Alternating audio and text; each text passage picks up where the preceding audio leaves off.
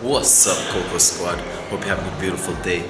You might have noticed, yes, man's tanned up and things, you get me? But yeah, just out here in Morocco, Agadir, beautiful city right now. Just about to head to catch a train to see the city of Agadir. And yeah, basically, so come along with us. I've got a lot of videos, I've got a lot of stuff to do editing. As you can see, my laptop's there. I'm doing some editing at the moment while I'm watching Mission Impossible. Anyway guys, hope you enjoy this vlog. Agadir is a beautiful city. I'll tell you more about it later. Anyway, peace, blessings, easy.